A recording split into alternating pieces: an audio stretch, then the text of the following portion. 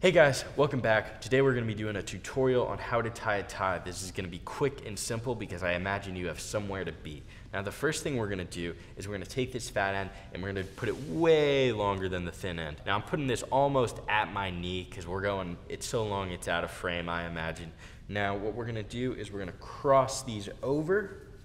We're going to swing this big end around. We're going to bring it up through the opening in the neck. Right here, look at that, and then we're going to tuck it right into this little strip we made. Now this is a lot of tie, so be careful as you tuck. There we go.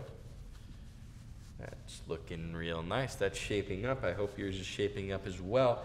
Now this last step is real simple. If you're any good at following directions, I imagine you can do it with me. So here we go. We're taking our hand on this. We're pulling it up. Nice and simple. Oh man, doesn't that look good? I know I look good. Hope you do too.